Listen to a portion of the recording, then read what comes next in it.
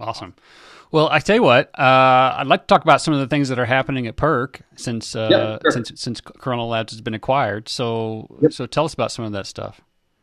Well, I mean, there's a lot of stuff. I mean, we let's see if we rewind back, rewind back to the time of the acquisition. It was basically end of November, early December. So it's been about 2 months, right? Or I'd say, yeah, give or take, about 6 weeks, 6 to 8 weeks. And so, there's typical, general post-acquisition team coordination that needs to happen, when you're now part of a larger company. The Corona Labs team has been there before, at least with the Fuse powered acquisition. But I think, for us, we obviously are keen to do the right things with Corona Labs in terms of, again, as outside of using Corona's SDK, also think about how we can help in, we're, leveraging our team to go do, have Corona SDK moving faster in development where we can help. And so there's just a general post-acquisition team coordination.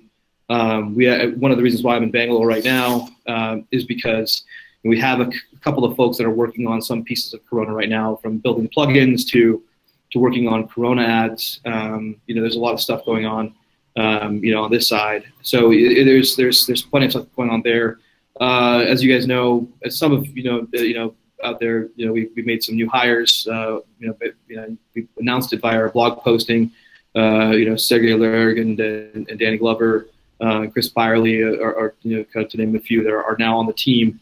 And they're not new folks that don't know anything about Corona. They've been around for a while, and they've been doing some, and so the community is very aware of what they're capable of building. And so we're excited about that, about the new hires that we made. And I think we're just getting started there. I think there's clearly opportunity to bring on some more folks. But I think we knew we needed to fill in some holes, and we're already seeing the results of what we can do with folks like Sergey, Danny, and Chris. I think one of the things we did was we removed the limit on the number of computers you can install Corona SDK on. So now that you can install it on as many computers as you need to, and you don't run across that message that says, oh no, you can't use it anymore. De-off on another computer before you can use it on this one.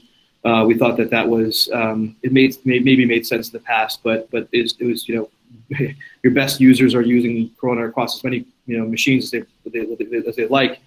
Why limit them in that way? It's a good thing if they want to use more computers than less.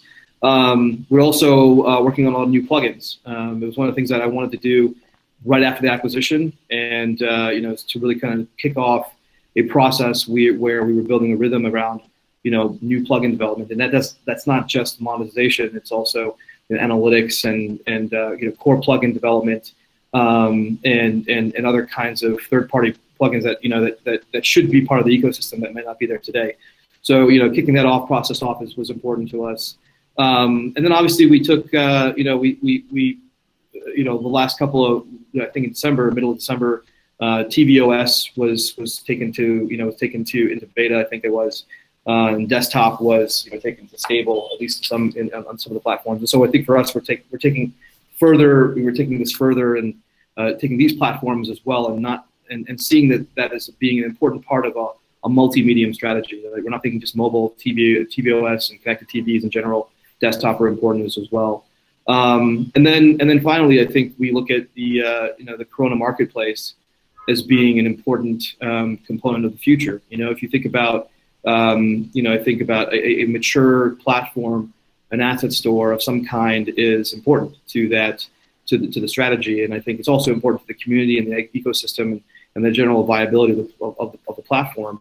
The first thing that you're doing after you are getting excited about building something in Corona SDK is, where am I going to get my icon packs from? When am I going to get my various sprites and things like that?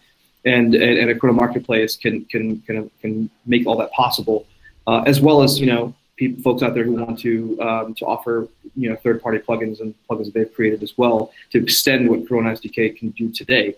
So today is the plugin store, right? So the plugin store is where you see the beginnings of what Corona Marketplace will eventually become. And we kicked off a process there, and we have some folks working on that today. and we're excited about that, what that will end up being in the future. So there's plenty of stuff already happening, and I think if you've been at companies that have been acquired in the past, and you think about what has been done in 60 days, I think we've accomplished a lot. We've kind of greased the wheels for what the future looks like, and we're very excited about what's going to happen in the future.